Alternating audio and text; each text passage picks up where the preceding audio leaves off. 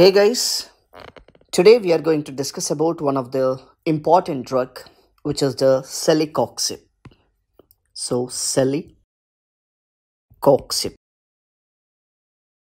So we'll discuss everything in detail about this drug one by one and tell me what class it belongs to.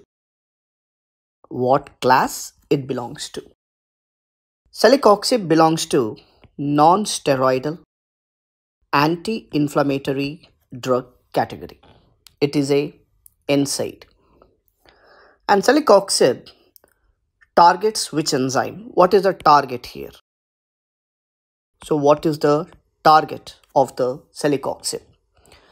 It mainly targets COX-2 enzyme.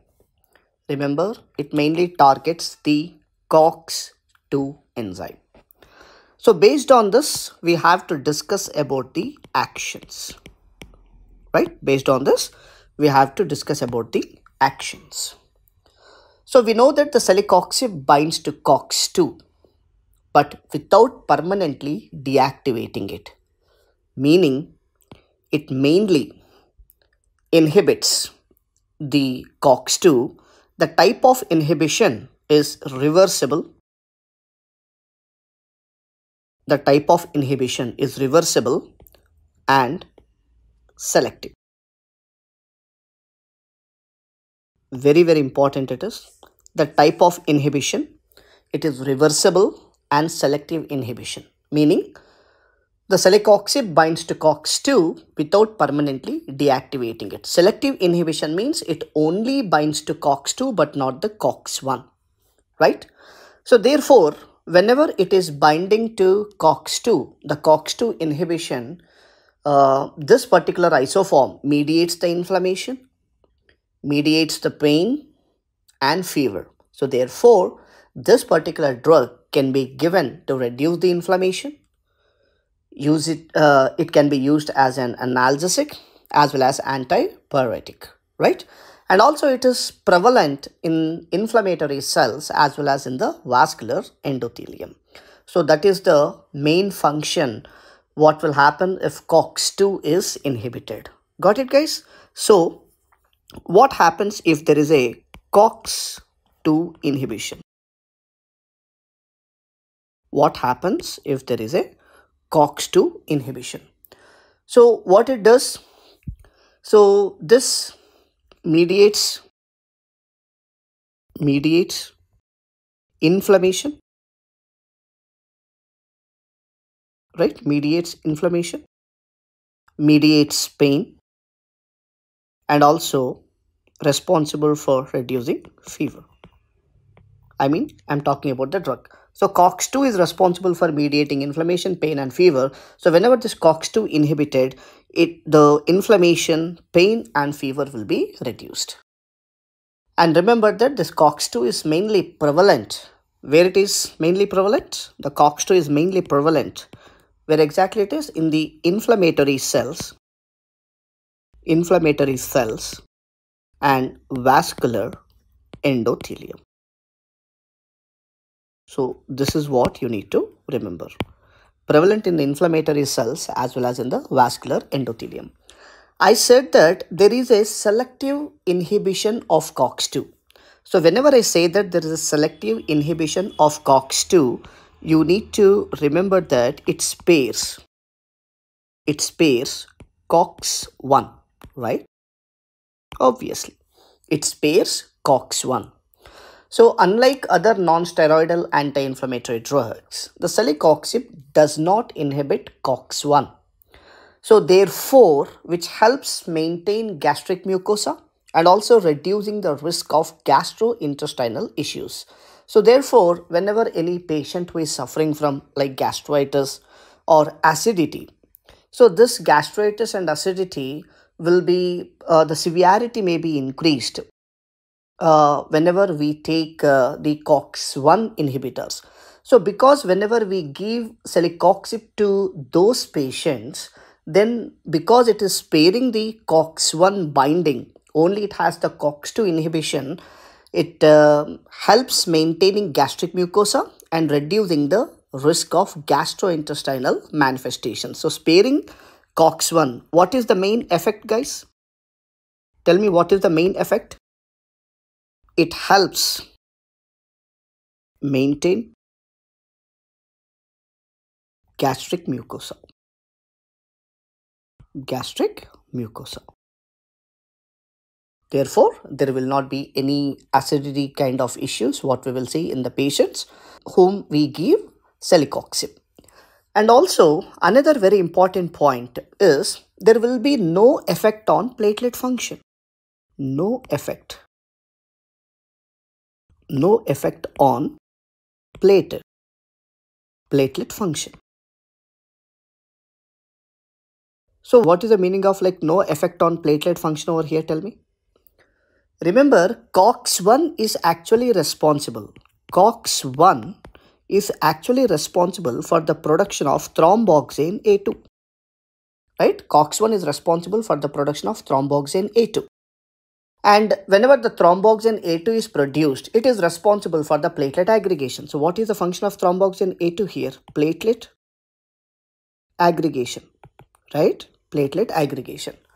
So since Celecoxib spares COX-1, it does not impact the platelet function. So there will not be any effect on the platelet function.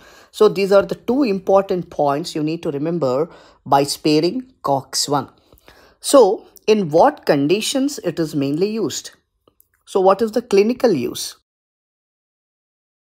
Clinical use. In what conditions we are going to use the Celecoxib here?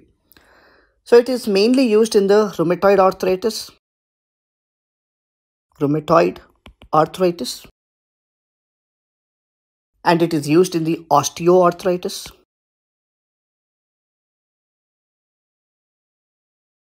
and it can also be used in ankylosing spondylitis,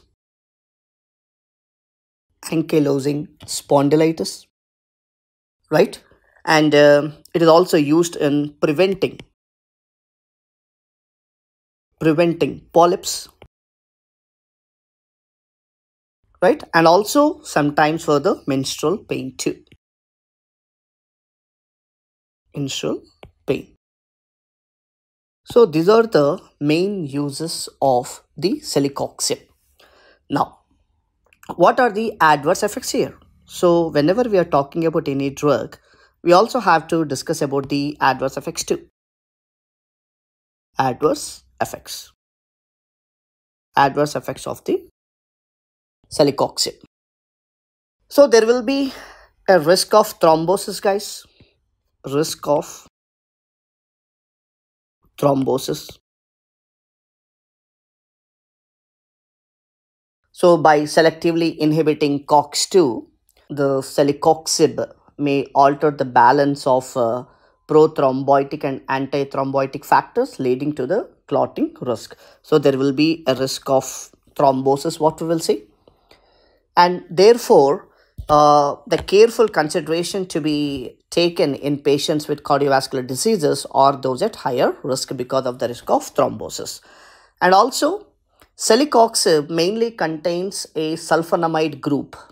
So therefore, which can trigger the reactions in the individuals, those who are having sulfa allergies. So another important thing is sulfa allergies.